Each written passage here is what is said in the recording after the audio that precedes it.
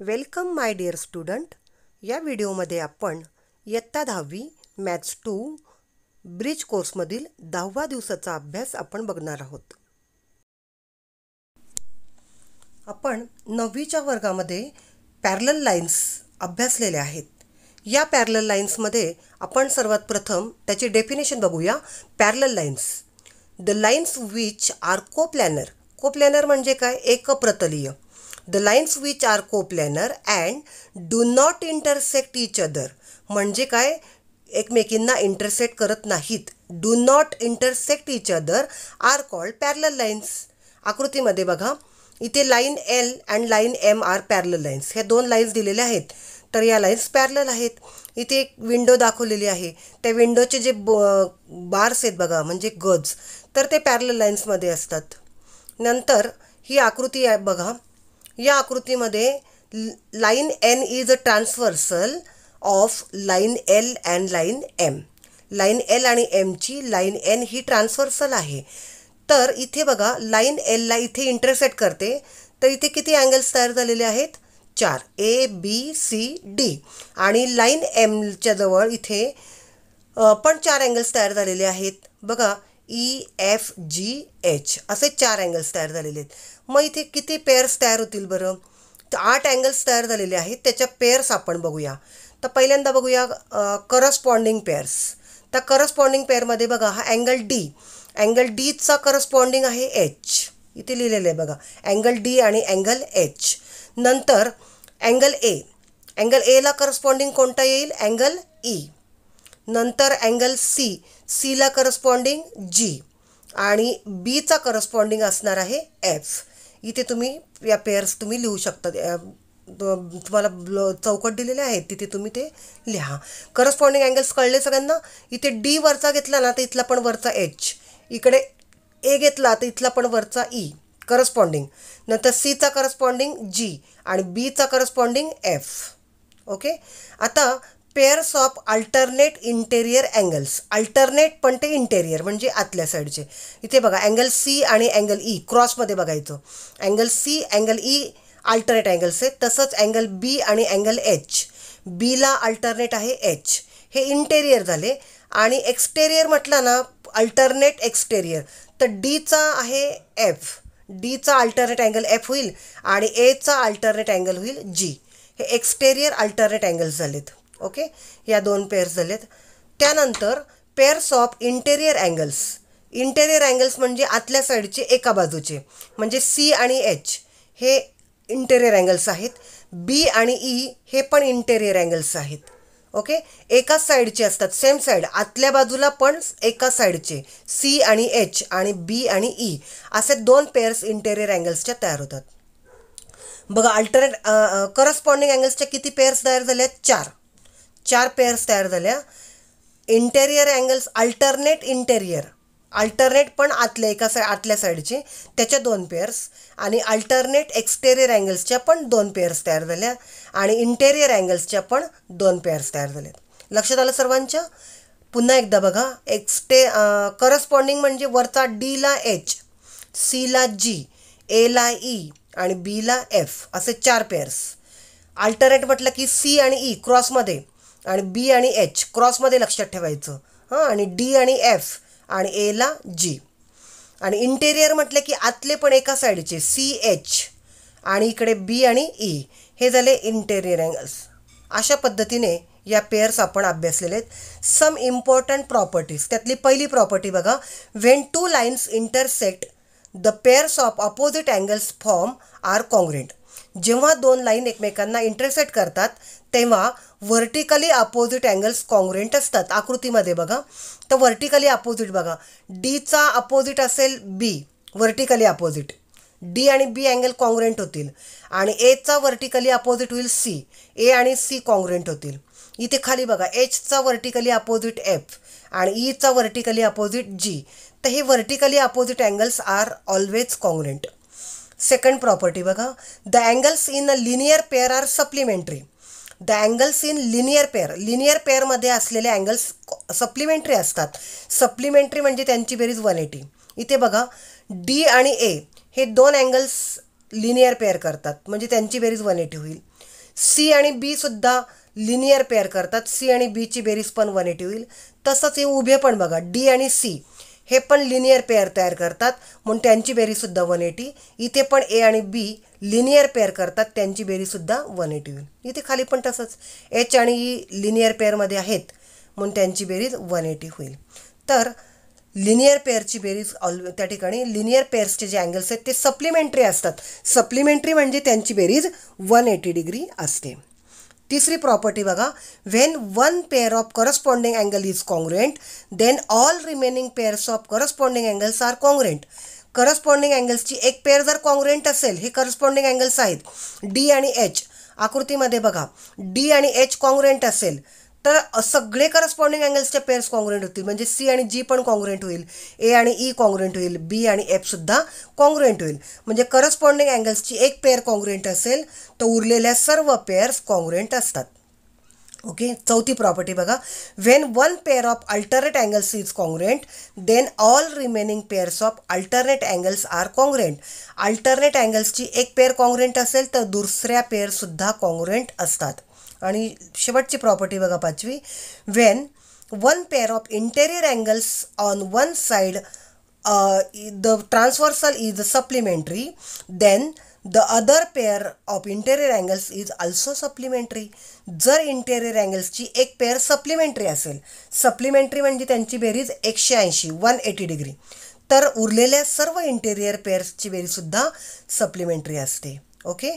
तर हा भाग तुम्हाला झालेला आहे. आपण याच्यावरचे काही एक्झाम्पल्स बघणार आहोत.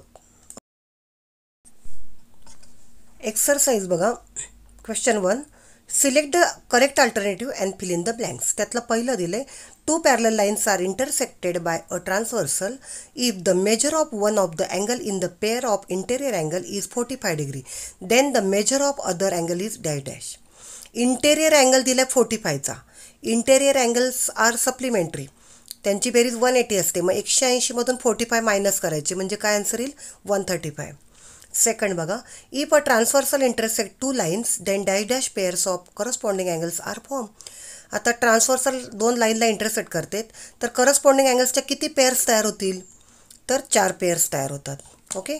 त्यानंतर तिसरा प्रश्न बघा, 2 parallel lines R intersected by transversal if the measure of one of the angle in the pair of alternate angle is 85 degree then the measure of other angle is dash dash. Alternate angles congruent असतात, एक angle 85चा आहे तर दुसरासुद्धा किती असेल 85चा असणार आहे, answer येईल D. नंतर चौथा प्रश्न, पुढचा क्वेश्चन बघा दुसरा, complete the following activity. He figure तुम्हाला दिलेली आहे, यामध्ये line A B parallel line C D आणि पी क्यू ही त्यांची ट्रान्सव्हर्सल आहे आणि ॲक्टिव्हिटी आपल्याला कंप्लीट करायची. तर पहिलं स्टेटमेंट दिलं आहे, measure of angle A R S. बघा आकृतीमध्ये ए आर एस आणि त्याला कॉन्ग्रुएंट आपल्याला लिहायचं, इथे बॉक्स दिले आहे. करस्पॉन्डिंग अँगल्स, याचा अर्थ हे 2 करस्पॉन्डिंग अँगल्स आहेत म्हणून ते इक्वल कॉन्ग्रुएंट आहेत. मग करस्पॉन्डिंग अँगल शोधा A R एसचा. A R एसचा corresponding हा ए आर एस खाली आलेला आहे, म्हणून इथे सी एस क्यू होईल. इथे काय येणार आहे अँगल सी एस क्यू. दुसरं बघा, measure of angle P R B is equal to box दिले आहे आणि अल्टरनेट अँगल्स, हे 2 अल्टरनेट अँगल्स आहेत म्हणून ते कॉन्ग्रुएंट आहेत.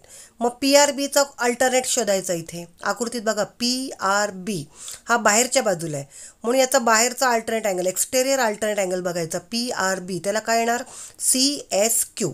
इथे येणार सी एस क्यू या बॉक्समध्ये दुसऱ्या. तिसरं बघा, if measure of angle B R S 60 then measure of angle R S D is equal to dash dash.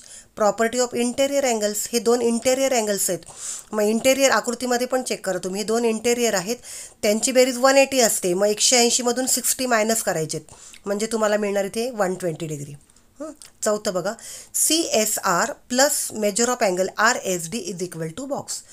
Angles in linear pair, म्हणजे हे दोन्ही अँगल्स लिनियर पेअर करतात. मग लिनियर पेअर्सची बेरीज किती असते 180 डिग्री, म्हणून इथे येणार आहे 180 डिग्री. क्वेश्चन 2 बघा, यामध्ये आकृती दिलेली आहे. या आकृतीमध्ये बघा लाईन एल आणि एम पॅरलल आहेत आणि ही वरची जी लाईन आहे ती त्यांची ही ट्रान्सव्हर्सल दिलेली आपल्याला आणि इथे आपल्याला दिलेलं आहे angle D is equal to 70 degree. To find angle G complete the activity. G अँगलचं major शोधण्यासाठी खालील ॲक्टिव्हिटी कंप्लीट करा. Line L parallel line M given. D equal to angle F. D आणि एफ अँगल इक्वल लिहिलेत. का लिहिलेत बरं बघा आकृतीमध्ये. D आणि F कोणत्या टाईपचे अँगल्स आहेत ते अल्टरनेट, म्हणून इथे येणार alternate angles. Angle D is equal to 70 degree. मग एफ किती होणार आहे 70, कारण डी आणि एफ कॉन्ग्रुएंट आहे म्हणून डी 70 तर एफसुद्धा किती होणार 70 degree. Angle F plus angle G is equal to box angles in linear pair. तर लिनियर पेअरची बेरीज लिनियर पेअर दिलेत म्हणजे त्याची बेरीज किती असणार इथे 180 इथे येणार आहे. आता एफचं मेजर 70 आपण वर काढलेलं आहे plus G is equal to 180. Plus 70 180कडे minus होतील. 180मधून 70 मायनस केले म्हणजे किती होतील इथे 110 डिग्री होईल. ओके. त्याच्यानंतर तिसरी ॲक्टिव्हिटी बघा. या तिसऱ्या ॲक्टिव्हिटीमध्ये complete the following activity figure दिलेली बघा की to prove the corresponding angles form by a transversal of to parallel lines R equal major. की दोन लाईन्सला एखादी ट्रान्सव्हर्सल इंटरसेक्ट करत असेल, या दोन लाईन पॅरलल आहेत एल आणि एम, त्यालाही ट्रान्सव्हर्सल इंटरसेक्ट करत असेल तर करस्पॉन्डिंग अँगल्स जे तयार होतात ते कॉन्ग्रुएंट असतात हे प्रूव्ह करण्यासाठी प्रूव्ह करायचं आहे. गिवनमध्ये काय दिले लाईन एम आणि एल पॅरलल आहेत. ओके. आणि काय प्रूव्ह करायचं आहे angle A congruent dash dash. Angle एचा करस्पॉन्डिंग अँगल कोणता आहे बी, म्हणून इथे येणार आहे अँगल बी. नंतर प्रूफ बघा. Angle A plus dash is equal to 180 degree. Angles in linear pair. मग हे दोन अँगल लिनियर पेअर करता. एला कोणता अँगल लिनियर पेअर करतो सी, म्हणून इथे येणार आहे angle C. Angle A plus angle C is equal to 180. पहिलं विधान. दुसऱ्यामध्ये बघा. दुसऱ्यामध्ये इंटेरियर अँगल्स दिलेत. त्याचं कारण काय दिलं इंटेरियर अँगल्स. मग हे सीला कोणता इंटेरियर आहे बघा. सीला इंटेरियर कोणता आहे बी, म्हणून इथे दुसऱ्या विधानामध्ये बॉक्समध्ये येणार आहे angle B. Angle B plus angle C is equal to 180 interior angles. मग इथं विधान 1 आणि 2ला बरोबर चिन्हाच्या बाजूला 180 आहे म्हणजे ही लेफ्ट साईडसुद्धा इक्वल असेल. Angle A plus angle C is equal to angle B plus angle C. Okay. तर यातला सी कॅन्सल करा या तिसऱ्या विधानातला. हा दोन्ही साईडला सी तो जर कॅन्सल केला तर काय राहिले angle A is equal to angle बी, म्हणजे इथे येणार खाली angle A is equal to angle बी. म्हणजेच इथे प्रूव्ह झालेले आपल्याला angle A is equal to angle B. Corresponding angles R congruent. Okay. असेच तुम्हाला पुढचे काही एक्झाम्पल्स दिलेले आहेत. इथे ट्रॅपेझियम दिलेला आहे, त्याच्या लाईन्स पॅरलल दिलेल्या आहेत, एक अँगल दिलेला आहे आणि तुम्ही इंटेरियर अँगल अल्टरनेट अँगलचा वापर करून ही उदाहरणं सोडवायची आहेत. क्वेश्चन 3मध्ये सुद्धा बघा इथे पहिला क्वेश्चन दिलेला आहे. लाईन एम आणि एन पॅरलल आहे. सीचं मेजर 50 डिग्री. तर तुम्हाला ए क्यू आर एस ही अँगल फाइंड आउट करायची. तर सी 50 डिग्री असेल तर ए त्याचा व्हर्टिकली अपोजिट होईल म्हणजे एचं मेजरसुद्धा 50 होईल. नंतर क्यूचं मेजर काढायचं. सी दिलं आहे 50 तर 180. सी आणि क्यू इंटेरियर म्हणजे त्यांची बेरीज 180. 180मधून 50 मायनस करा तुम्हाला क्यूचं मेजर मिळेल. नंतर क्यू आणि आरचं त्या काढायचं तुम्हाला. सीचा करस्पॉन्डिंग आर आहे. सी आणि आर करस्पॉन्डिंग आहे म्हणजे सी 50 तर आर पण 50 होईल. नंतर एस काढायचं तुम्हाला. तर क्यू आणि एस व्हर्टिकली अपोजिट आहे. जो क्यूचं मेजर असेल तेच एसचं येईल. ओके. आणि हा शेवटचा प्रश्न बघा. यामध्ये पण पी आणि क्यू लाईन्स पॅरलल आहेत आणि ही त्याची आर त्याची ट्रान्सव्हर्सल आहे. तर हे जे दोन दिसते बघा तुम्हाला हा कंसामध्ये दिलं आहे 3x + 12 या अँगलचं मेजर आहे 3x + 12 आणि हा 120 दिलं आहे. तर हे जे दोन आहेत 120 आणि हा कंस दिलं आहे तर हे अल्टरनेट अँगल्स होतील बघा. अल्टरनेट रेषेच्या एक या साईडला एक खालच्या बाजूला एक वरच्या बाजूला अल्टरनेट अँगल्स आहेत. अल्टरनेट अँगल्स कॉन्ग्रुएंट असतात म्हणून 3x + 12 इज इक्वल टू 180 आणि मग तुम्ही एक्सची व्हॅल्यू काढायची आहे. ओके. सोडवून बघा. नाही आलं तर मग ग्रुपला तुम्ही विचारू शकता. ओके. सर्वांनी अभ्यास दिलेला. Thank you friends. Subscribe, like and share.